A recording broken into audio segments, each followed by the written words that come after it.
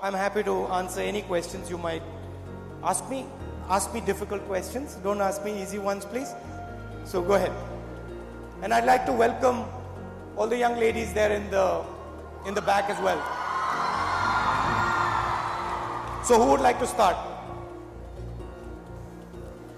Hi, sir. Okay,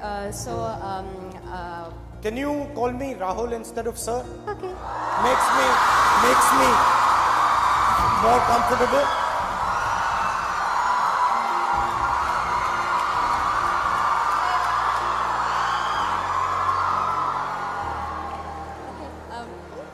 I'm really nervous. Okay. Hi, Rahul.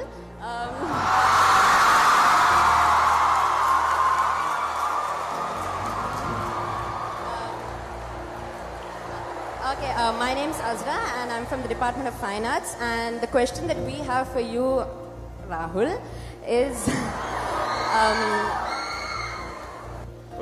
Good afternoon, Rahul sir. My question You've slotted the sir in. Hello, Rahul ji. Hello. I'm Vishali. Nice to meet you. First of all, How are you? fine sir, You doing how well? are you? I'm well. First of all, thank you for visiting our college. And my question is, the opposite party says demonetization has brought no good to the economy. If your party comes to power, what are the measures will you take to strengthen the economy? Well, first, tell me what do you think of demonetization?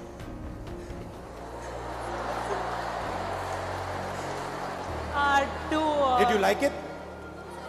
Did you like demonetization? No, sir. No. Do you think it was a good economic decision? No. So I think it's pretty clear the damage demonetization did.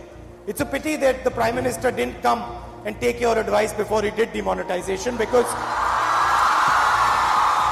he would have got the right answer, you know. Vanakkam Rahul. Vanakkam. What is that special quality that you imbibe from your mother? From my mother, humility. That no matter how powerful a person is, no matter how weak a person is, regardless of who the person is, they always have an opinion, they always have a unique way of looking at the world, and one must respect that opinion and try to understand where that person is coming from.